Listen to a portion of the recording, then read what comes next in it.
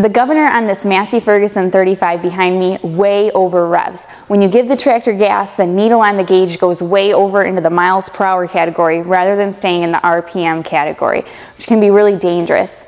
There's a couple different reasons why a tractor would behave that way. So the first thing that we checked were some linkages. The owner of this tractor had recently replaced the carburetor, so that was somewhere that we wanted to check first. There's also a turnbuckle up here that we could check, but that didn't solve our problem. So we're thinking that maybe the governor itself is bad or the rod inside the governor is broke. We won't know for sure until we dig into the tractor and see what the problem is, but either way, we'll show you in this tutorial how to solve a governor problem on your Massey Ferguson tractor. Now this is a Massey Ferguson 35 behind me, but these techniques will apply to basically any tractor that has the Z134 or the Z145 engine, which would be a Massey Ferguson or a Massey Harris 50, the Ferguson 40, a TO 35, lots of different models that would be covered in this technique. So to get started, we'll take the sheet metal off of the tractor and begin. You can see that our hood is off as well as the radiator. You could do this repair leaving your hood and radiator, even the fan blades, on the tractor. However, it's really tight in here and I think it'd be a lot easier for you if that's out of the way and you don't have to worry about damaging the radiator. We definitely took that off so that you can see what's going on, but you might want to consider doing the same. We took our belt off here in the bracket we're leaving on the tractor. We just moved it up out of the way here. You can see that there's this linkage back here which will come off as we pull this cover off. This pulley I have loosened up so that will come right off. Then this cover you want to remove. There's a lot of bolts around here and then there's 3 bolts in the bottom of your oil pan. The oil pan will stay on the tractor, but you need to remove those 3 bolts so that the cover will be freed up to come off. The cover is aluminum, so you don't want to pry too hard, and there are a couple dowels down towards the bottom, so you'll want to work carefully to get this cover completely removed. We're ready to pull this cover off because I have it loosened up. This linkage will come off, and then we can slide this out of here. We want to inspect on this cover.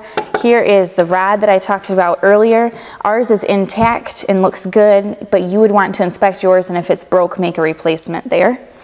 Now that this cover is off of the engine, you can see that the bottom of the engine is exposed, so you want to use great care while you're working now not to drop anything into the bottom of the engine.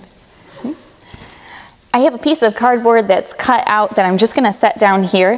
When I take the cover off the governor, the rollers may fall out. So we'll take this cover off. You definitely would want to inspect the inside here. I can see that there's some wear around this outer lip or edge, and yours probably will be worn as well. Then we have all of our rollers in here. Don't be alarmed if these fall out. There's a nut on the end here that I already have loosened up, so this will come out. Just used a socket on the end to loosen that up earlier. And then this cover will come off and all the rollers are staying intact. Wow, there we go. Now we're ready to put our new governor onto the tractor. This is a governor kit purchasable from Steiner Tractor Parts that comes with the shim, of course the governor with the rollers, the cover, and also a new nut. So we'll start by placing the shim on. If you go right there. First I want to tell you that I sprayed this part here with some starting fluid because that will dry right away and it will remove all of the oil off of the threads there. So I'm going to spray that good. Then I'm going to, it'll dry pretty fast, but I'm just going to speed it up a little bit with the blow-off nozzle here. Make sure that that's completely dry and cleaned up before we put the new nut on. So the shim will go on first, like that. And then the governor assembly here will rest on there. I already put some thread locker on my nut. You also will notice that it's directional. It has a little bit of a groove or a lip, and that goes in. So I'm going to get that started. This next step is extremely important. At one point there was a misprint in the I&T manual which said to tighten this bolt to 75 pounds of torque pressure. That is incorrect. If you tighten it to 75 pounds of pressure or with your torque wrench, then you will likely break your camshaft, so you don't want to do that. The correct specification is 35 pounds, so make sure that you tighten it up to only 35 pounds. I don't have a different socket here. I'm going to have to go the whole way with this torque wrench, I guess.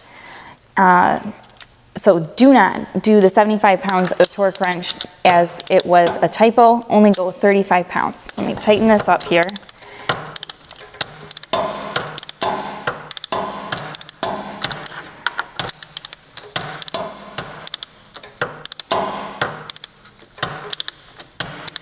The next step, once we get this tightened, will be to put the cover back on.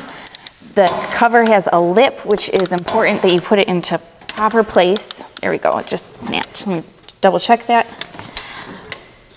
Okay, we're tight, that's good. To 35 pounds there. Here's the lip on your new cover, and this is important that you get it in position as well. It needs to be at about 8 o'clock with your lip there. Don't do it at 6 o'clock or 7 o'clock because that will be when you start up the tractor, it'll break off. So make sure you get that at 8 o'clock, tighten it in there, and then we're ready to proceed. While we're this far into the process, we're gonna go ahead and replace this front crankshaft seal. There's some felt here that you'll want to take out and remove, and then the seal is beneath it. I'm just gonna use a seal driver like this one that will fit right in there, and then we'll just tap it out. Put this over the edge of my board, and there we go. Here's our seal. Our old one you can see is kind of damaged. Now our new one we'll put back on. I'm just going to set this here and I'll show you the new seal. This is a double lip seal, which you can see, a new replacement part from Steiner, and you can also purchase a brand new felt, which we will install. My new seal is fully installed, and you can see on the other side that I have the felt cover there. The felt cover is just to protect it from dust or anything getting in there, so don't worry too much about it. Just put the felt there. On the bottom of my cover, you can see that I have a lot of gasket material. I also put some gasket material down at the bottom here too to ensure a really good seal. Since our new gasket only covers the top and the two sides, it doesn't cover the bottom. You can see that my new gasket is already on here. I was sure to use a razor blade and really get the all remains of the old gasket completely removed before putting this back on.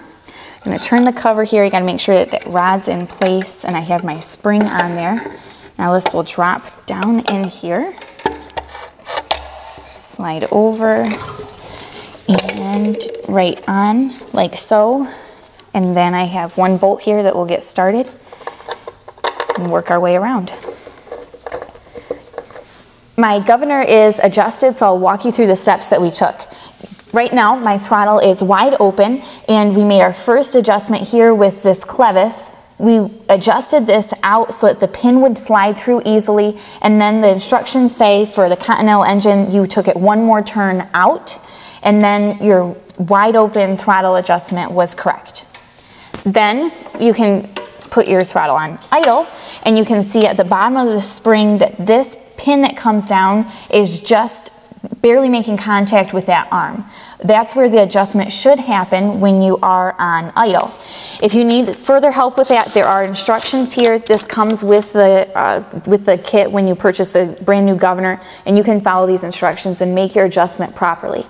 Now we did reconnect the battery cable, and we did start up the tractor and heard it run before we put it all back together, as if there's other adjustments we needed to make, it would have been easiest to make it now. But our tractor runs great just how we would want it to run with an adjustment just like this. If you did your adjustment properly, then this rod will touch this arm. However, if there is some play inside here behind the cover and your rod isn't touching and it's wandering or moving around at all when it's on idle, then you could make an adjustment with this screw here. Just move it half a turn at a time. Just a little bit will take that play out, but you want to make sure that this rod makes contact here and there's no wandering on your idle. Our tractor is back together. Now we're going to start it up, and you can hear how the governor runs.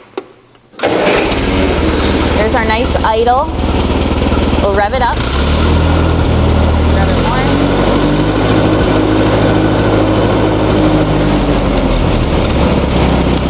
Sounds good.